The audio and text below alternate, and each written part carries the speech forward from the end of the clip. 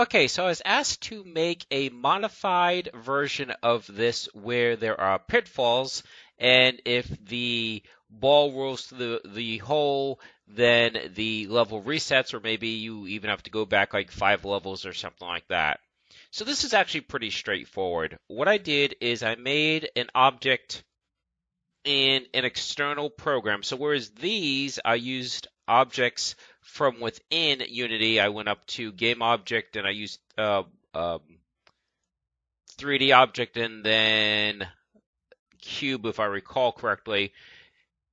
There's no great way to punch a hole in a solid object in Unity. You basically have to line a whole bunch of objects up and leave a space in between.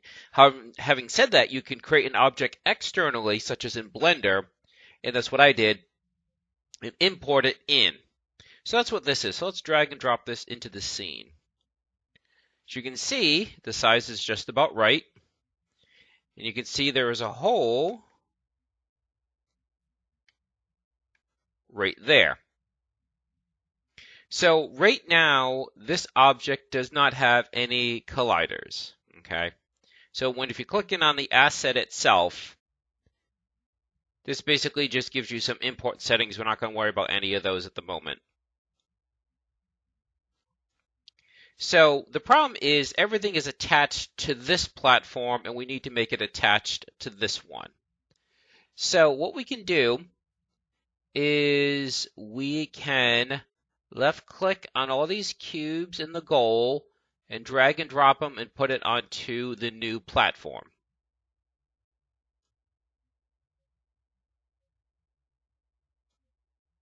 We take this platform and let's take a look at a few things. We're not going to do the material because for some reason there's something not right about the object. I can't seem to get the materials to work, but that's fine. This is just demonstrating how to use a pitfall. So we need to add a rigid body, we need to add a box collider, and we need to add the tilt script. So let's go ahead and do that. So we're going to add the tilt script to the new platform object. We're going to add physics, and we said it needs a rigid body. And we said that it also needs a box collider. Only problem is it's actually going to need multiple box colliders because you're going to do one along, basically from this line down, then another box collider here, here, and here. So basically you're going to make a bunch of box colliders around the hole, and then it'll just drop through the hole. Now what we're going to do is we're going to, let's do that.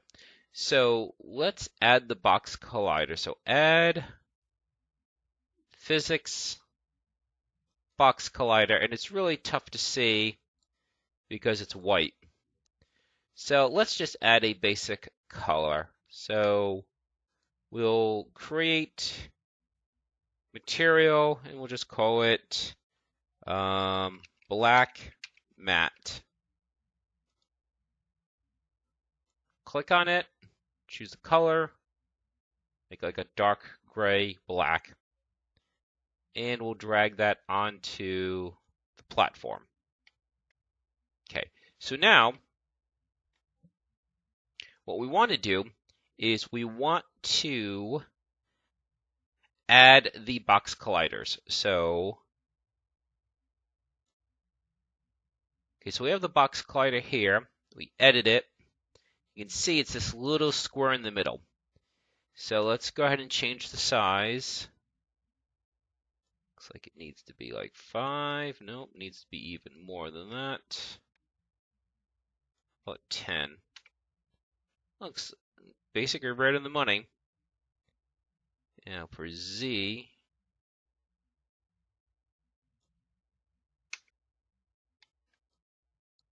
that brings us right to the edge. That's good. So now we want to grab this little point here and manually drag this out because I'm never going to get it right trying to just manually put in the numbers.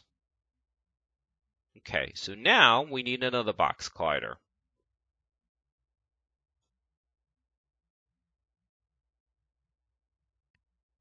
And this one, it needs to be moved up. So center, 2, 3, 5. It's a little bit off, but that's okay. We're going to manually modify it. Actually, I think we can start doing that now. So edit box collider, we can zoom in a little bit.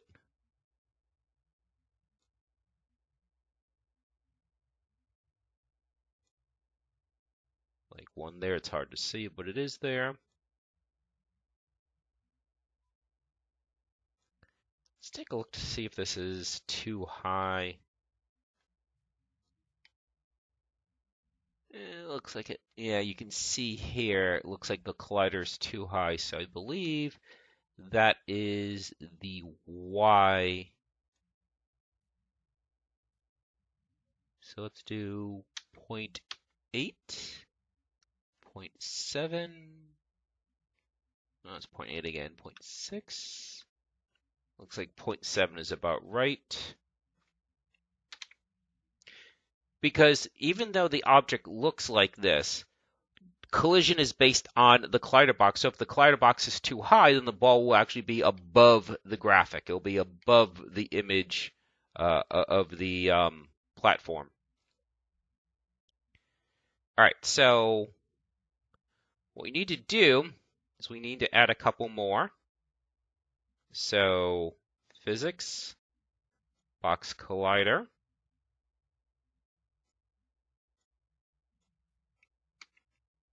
Go.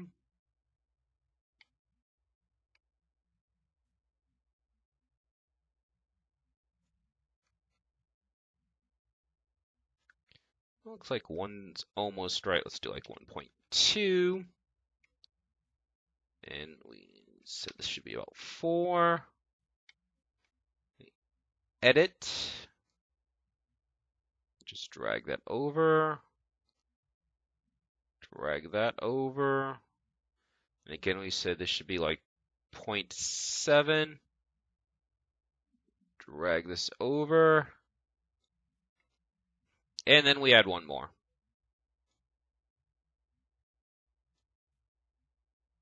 And let's use similar.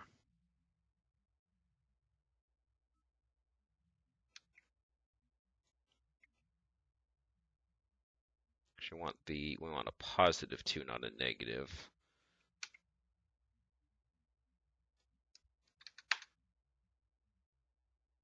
There we go.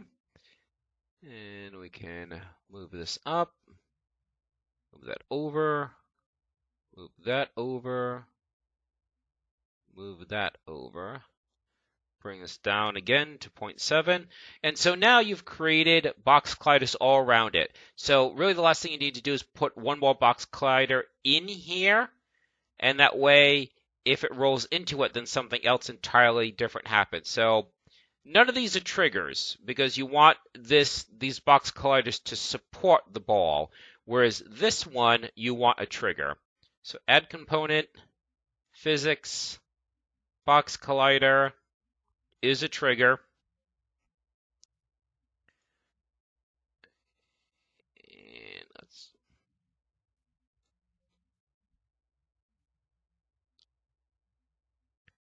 move that out.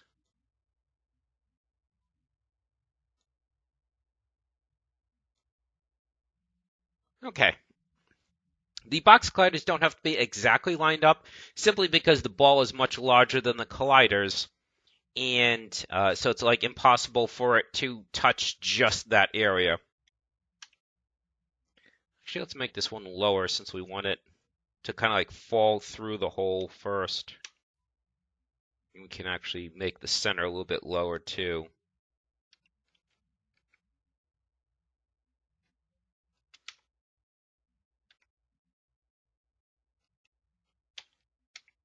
Okay. I'm trying to delete the platform last because I want to make sure that everything's working before I delete it. Okay, so let's delete the platform now. Let's see if everything works.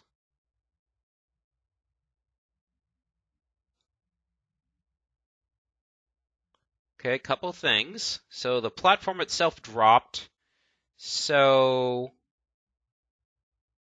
we need to get rid of gravity. Still dropped though.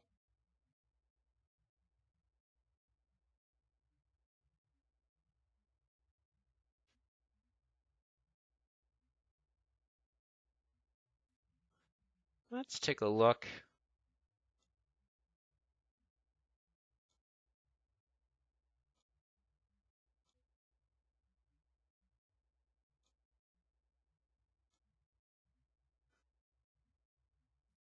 There you go.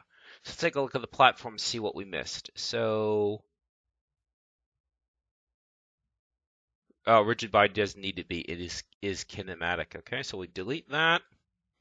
We make the rigid body kinematic. Oh, that's right. We undid that. Okay, so use gravity is unchecked. Is kinematic is checked.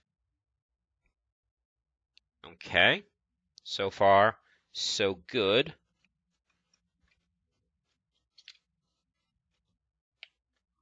Okay, control works, and it can drop through the hole. So now we just need to add an extra line of code to handle that. So to add that code, we need to open up the corresponding script, which is tilt, because tilt is attached to the platform object. So let's go ahead and open up tilt.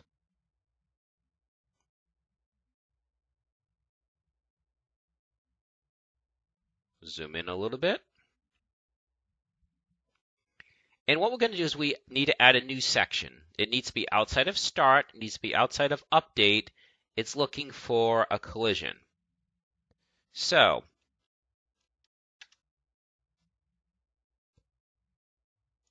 it's going to be on trigger enter. Now it won't impact these because these are not triggers. It will only impact this one, which is right there. So void on trigger enter. And it's very important to note that, first of all, I put this in the wrong place. I said to put it outside of update, and then promptly I put it inside of update. So it has to be, like I said, outside of that. If you're ever not sure, click on the squiggly bracket to see where the corresponding bracket is. So I'd put void in here, so clearly it was inside of void update. So void on trigger enter.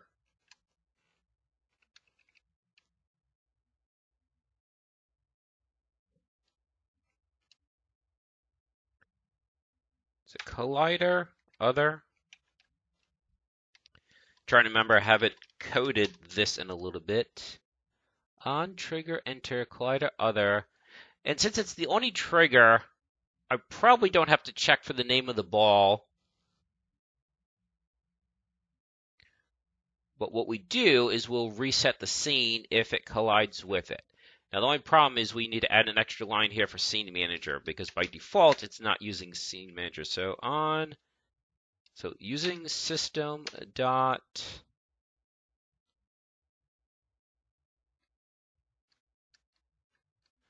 Unity engine dot, there we go, scene management. And then, if I can get the code right, it should be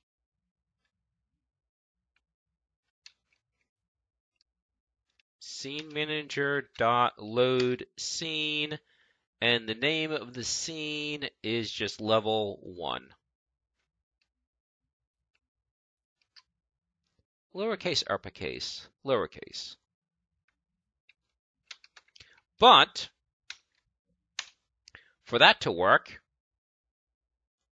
you have to go into the build settings, which I don't know if we did yet. So file, build settings, yeah, level 1 is there. So I think that should about do it. So if the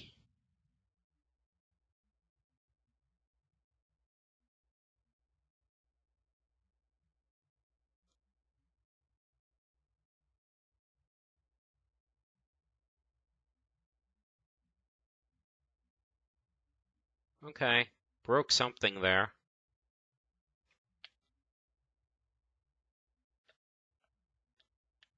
Oh, I'm wondering if the collision is breaking it. So I said I wasn't going to check for names, so if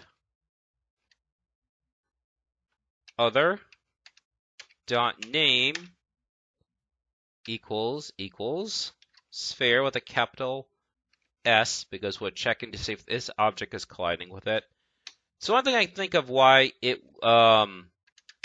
was jittery like that, because it was basically resetting with every frame. So now, only if there's a collision.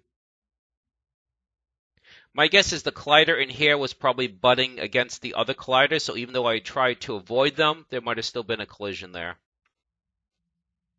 There we go. Yep. So there you go. It now works. That if the ball goes into the hole there, it collides with the box collider and resets the level. And it's just a matter of how many levels you want to go back. If you're on level 10, you want to send them back 5 levels, then you'd modify this. So that should about do it.